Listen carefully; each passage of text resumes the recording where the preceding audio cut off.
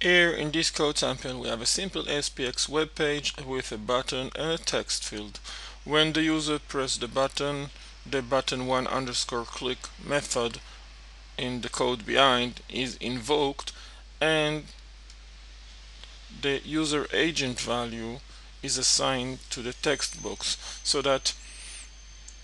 the string we receive when referring the user agent property, a property that exists in each and every HTTP request object, the user agent value, that string, is assigned to the text property of the object that represents the text field, so that when I press the button I actually get the value of the user agent HTTP header, a value we can use for detecting the web browser from which the request arrives.